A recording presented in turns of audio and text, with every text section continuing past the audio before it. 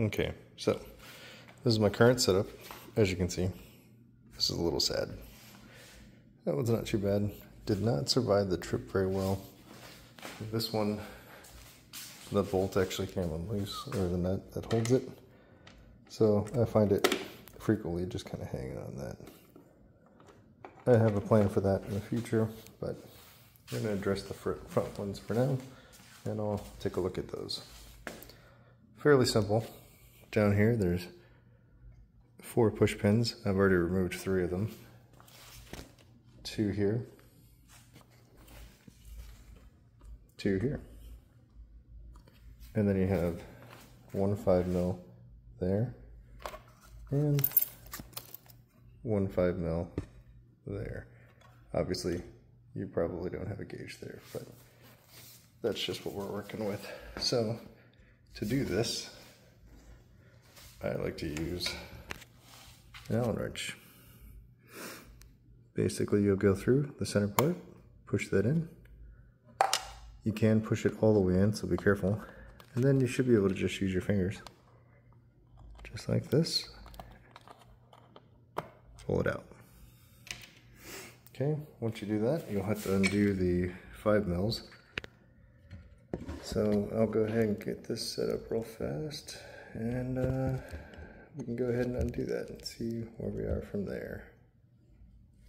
A little bit of a weird angle, so I'll be right back. Okay, so went ahead and got those 2 pulled. Pull the gauge out of the way. That way I don't have to fight with this later. And then we're going to go ahead and try to get this undone. So the way this works is right inside of here, there's basically like a thing that kind of latches in place. And then on the top, let me go ahead and show you. You actually have these as well. Now, what you're going to have to do is do kind of a lifting up motion that way while pulling back that way, okay? Both sides. Inside of here, these little collars can fall down, so make sure you don't lose those. So let's go ahead and see if we can get this up real fast without making too much of a mess.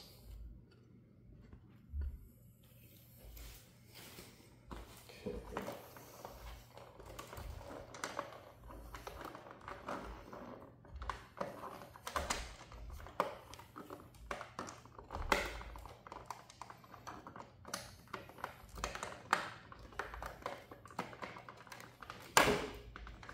Okay. Alright. One of those collars is already dropped. Now, that's not a big deal, I can get to that. Let me go ahead and show you what's going on right here. So, inside of here, I forgot that there's also these wings. These have to be depressed. So you have to basically grab it, kind of like this. You're pushing in with your finger while lifting upward, pulling out. So it's basically 3 movements at once. Now, I've got a lot going on in here. This is my ballast for the LED light. That's the fan. I should probably check and see if that fan still works, to be honest. Lots of wiring running through here. Wiring for my gauge. And I want to say I've got some other wiring in here as well. Oh yeah, these are my heated grip wires as well. But the collar dropped. So as you can see right here, there's one collar. I gotta look for the other one because it fell inside of here. So, but be careful when you're pulling on this, because down here it's actually got a hinge. You don't want to break this hinge or mess anything up, right? And there's that collar. It's actually inside of there, right there. So I'll fish that out here in a second. But this is what we're after, right here. As you can see, this thing is barely hanging on, first of all. It's already starting to come loose. This one seems to be fine, but we're gonna have to pull this out and look at the wiring situation. So give me 2 seconds and I'll be right back there with you. Okay, well, you know how I told you guys hey, don't lose these pieces, right? The little eyelets right here. I just spent like at least 10 minutes trying to find one. Couldn't find out. It wasn't actually here in this hole. It was actually right there. So yeah, that was fun.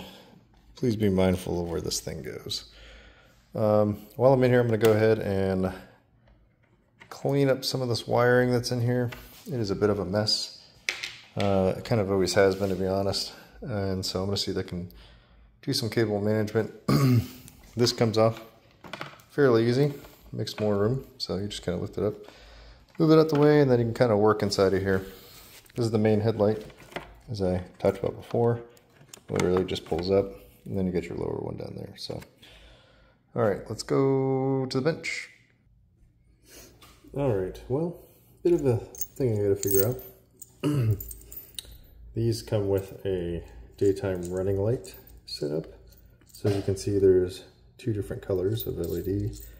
I already have an LED relay, so hopefully that works. I was told that this has a built-in resistor as well, which is supposed to help, but we'll have to see. But the concern that I have is that our bike doesn't come with a daytime running light. So that means we're going to have to figure out how to get some power for the DLRs. So I'm going to look and see if I can find some supplemental power that essentially will just come on at with the ignition on, and then they should, in theory, just turn on. So I don't see any reason why that wouldn't work. In the past, I've basically just clipped the connector. I don't want to do that this time. Don't hate me. I'm going to mix match some of these spade style connectors. They'll still work, you know, but one's for a larger diameter wire than the other, and I don't have enough of both, so I guess they'll live in harmony together at this point. Out with the old. This is why I didn't like these. I'll show you. But real floppy, real cheap and generic looking. These are smaller, but I mean the amount of lighting available is, I guess, about the same. But aluminum, supposedly supposed to be weather resistant as well, so we will see. What I'm going to go ahead and do is just clip off the ends of pretty much all of these, and we're going to redo all of this, see what we can do. So just go ahead and I'll lop them all off. I'll hit them with the catapults, and we'll crimp some new ends on these and see what we can do. So this should be pretty straightforward. I went ahead and tested them already. These are 18 gauge. So we'll just skin them all real fast. 18 gauge wire. And hopefully with any luck, we'll be good. I'm a little concerned that there's going to be some issues with, you know, either hyper flashing or super slow flashing. I guess it just kind of depends on the setup of the bike. But we'll just have to see at the end. So harness, wiring harness wise, obviously ground. White wire is the daytime running light, and yellow is the flasher. This technically has a built-in flasher. In fact, it's supposed to, it doesn't just flash all LEDs, it kind of does it like in a row to indicate, hey, turning that way, right? So, kind of a cool feature. But anyways, for the sake of making these all the same on one side, we are going to put all of the female ones on this, and we'll do all the male ones on the other side. So there's that, and that, and this is going to go in. I'm not super concerned about waterproofing, mainly because of the fact that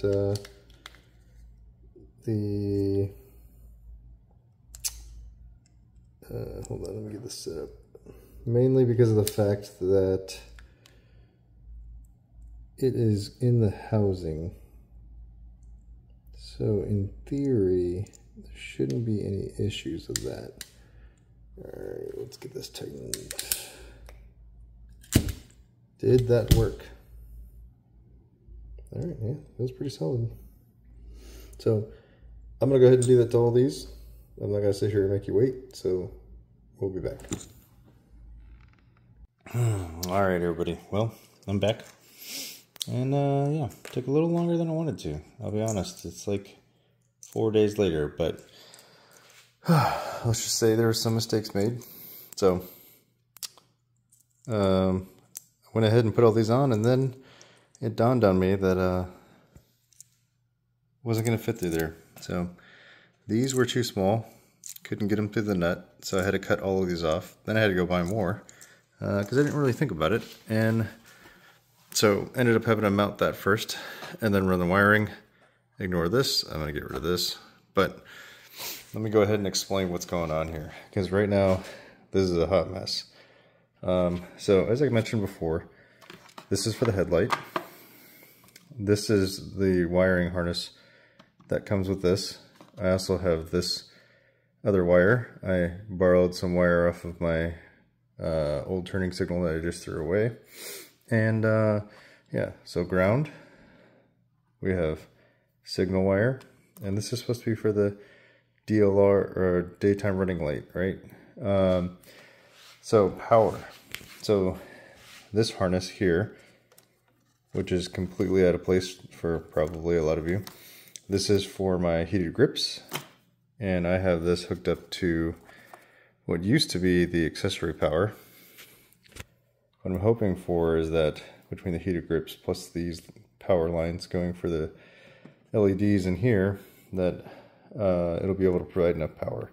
This is accessory power, so as you turn the key on, daytime running lights turn on like they're supposed to, and then we have good lights. But one thing I'll say again, I cannot continue to say just how great the build quality of this is. This is solid. I mean, it's nice compared to what I'm used to seeing. So definitely a good find on Amazon. I'll put the link below. What I'm going to do now, though, is I need to straighten this rat nest out. This is just absolutely crazy. My fan does work like it's supposed to. I was a little bit concerned about that. It only turns on when the high beams are on. So I guess, you know, increased load, they need to cool it down. So let me fix this, and we'll come back to having all this squared away. I'll work on reassembling all this stuff, and then we'll break once more, and then we'll do like a quick review to see how the lights look from the front. So be right back one more time, 2 more times, and then we'll see how the final product looks. Okay, and we're back. This is the final product. Got the top put back together. Got all the wiring put back into place. Cleaned up the loom as best as I could. Pretty much just did some zip ties and whatnot. So everything's pretty much looking good in here. So I'm gonna go ahead and get this thing bundled up, and then we can get a final look. And then hopefully, with any luck, everything looks good. All right, back in a minute. All right, folks, back together. Everything's looking pretty good. If this is working right, what we should see is the daytime running lights blink a few times, and then this should stay solid. And then what I imagine is once we hit the turning signal, it'll either switch or stay on. I don't know. We'll take a look and see.